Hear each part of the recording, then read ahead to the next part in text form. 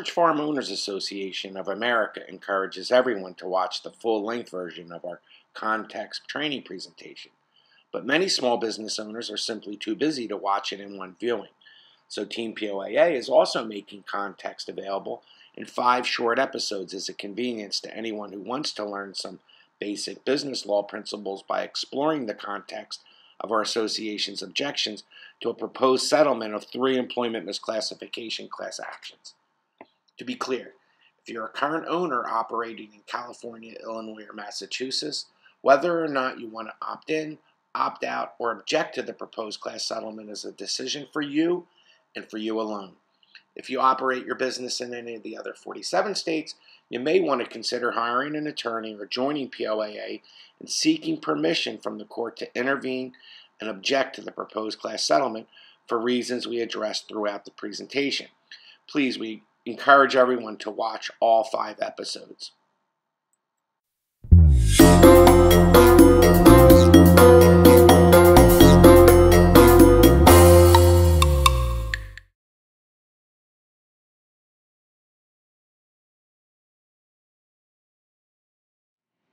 Greetings, and welcome to another training workshop by the Pepperidge Farm Owners Association of America. Today we're going to explore some basic business law principles by exploring the context for our association's objections to a proposed class action settlement. More precisely, the context of today's presentation centers on the California, Illinois, and Massachusetts employment misclassification class actions, which were consolidated in a California federal trial court because the parties decided to settle the wage-related claims. We're going to consider a few basic business law concepts to help you better understand both the status of those cases and why you should care.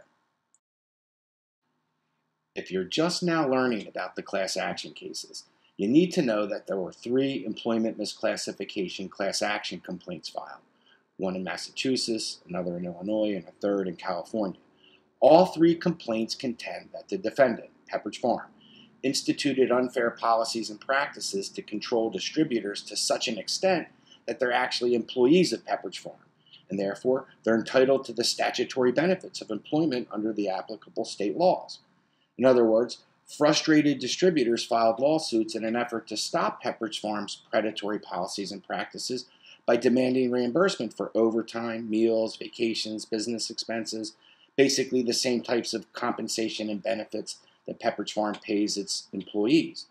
To be fair, the defendant, Pepperidge Farm, denies liability for any of the causes of action alleged because all versions of its existing consignment contracts include a provision that expressly provides that franchise and distributorship owners are independent contractors, which is the exact opposite of employees. And all of the named plaintiffs signed the consignment contracts acknowledging their independent contractor status. Before we delve into any details, however, we need to make a few things crystal clear. If you're a current distributor operating in California, Illinois, or Massachusetts, whether or not you want to opt in, opt out, or object to the proposed class settlement is a decision for you and for you alone. Although you should be capable of making decisions about your business without expensive legal advice, we understand why you might want the help of an attorney to consider how best to proceed in this relatively complicated and important matter. We encourage you to consult with your lawyer. Please, get a legal opinion about the efficacy of the proposed class settlement. If you operate your business in any of the other 47 states, you might want to consider hiring an attorney or joining POAA and seeking permission from the court to intervene and object to the proposed class settlement for reasons that we'll address in just a few minutes. To be clear, this presentation is for informational purposes only. If you need or want legal advice, you have to hire an attorney. On that note, we want to make sure that every current owner knows that Pepperidge Farm Owners Association of America is a not-for-profit business league. Our slogan is, "Protect your future." We exist for the betterment of the 4,000 small business owners operating through a Pepperidge Farm consignment contract. We grant a free basic membership to every current owner of an exclusive Pepperidge Farm franchise or an exclusive Pepperidge Farm distributorship. Simply visit our social media outlets and join the discussion. Any current owner interested in our value-added services Please visit teampoaa.org to learn more about our paid membership levels. Anyone interested in providing in-kind and/or financial support to POAA, please do not hesitate to use our contact page. It's super simple to connect with us, and we'd love to know what's on your mind. Some of you will remember this slide from a POAA training workshop from a couple years ago, which, appropriately enough for today, introduced this very idea within a completely different context. What is good enough?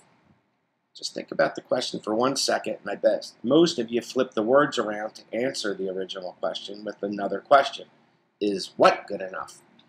If you think about it a little more, you'll probably come up with a couple more questions, like, what do you mean by good?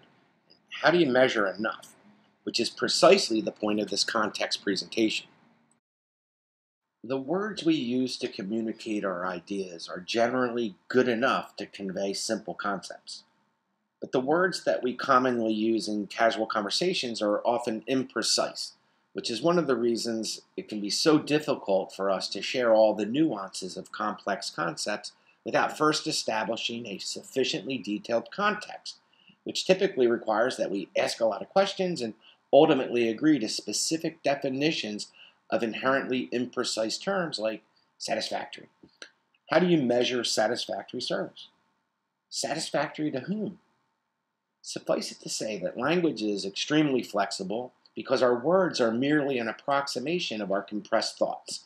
And the words that we use too often do not actually mean what we really intended them to mean, which is why interpreting the original intent of the language in contracts or the true meaning of the terms and conditions in a proposed class settlement is such a tricky business. Please bear that in mind as we plow through the slides today. The context for today's presentation is to analyze the proposed settlement of the employment misclassification class actions in California, Illinois, and Massachusetts, and to establish the context, to provide an explanation why POAA hired a law firm, Fox Rothschild, to object to it. But we need to get one thing straight right from the start. POAA does not object to Pepperidge Farm paying money to settle the wage-related employment misclassification class actions. We only object to Pepperidge Farm dangling that money to hook distributors on a really awful, drastically different new form of contractual relationship with it. And we'll explain that more in detail. We know that the agenda for today looks like some pretty dull stuff, and you probably think an introductory business law lecture will not be good enough to keep you awake for the next minute, let alone keep your attention until we get to the call to action. But please do not let this agenda scare you away. It seems like a pretty safe bet to say that Pepperidge Farm executives have suffered through at least an introductory business law class or two, and I promise you, we expended a lot of effort to transform these seemingly boring topics into an interesting and informative presentation.